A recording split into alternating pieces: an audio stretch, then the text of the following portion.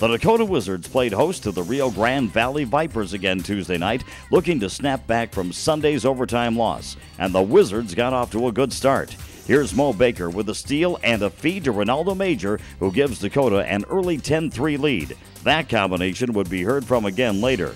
The Wizards were definitely clicking in the first. Here's Marcus Dove with a huge jam, and after one, it's 34-17 Wizards. We've got to see that one again.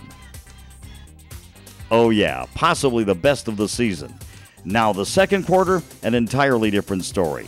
D-League Performer of the Week Mike Harris grabs an offensive rebound and scores on this putback early in the second.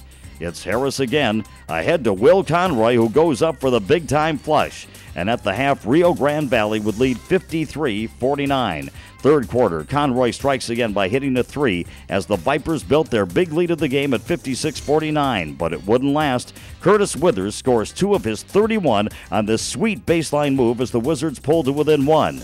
Rio Grande Valley would stretch it to 4 on this 3 by Michael Harris, who finished with 22, and Jonathan Wallace would pop a 3 from the corner for the Vipers. But the night belonged to the Dakota Wizards, who took the lead in the third and never looked back.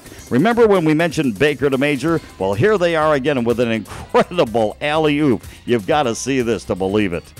Final score, the Dakota Wizards 107, the Rio Grande Valley Vipers 84. Be sure to follow the NBA Development League and all of its teams on Facebook and Twitter for the latest news, info, and deals on tickets and merchandise.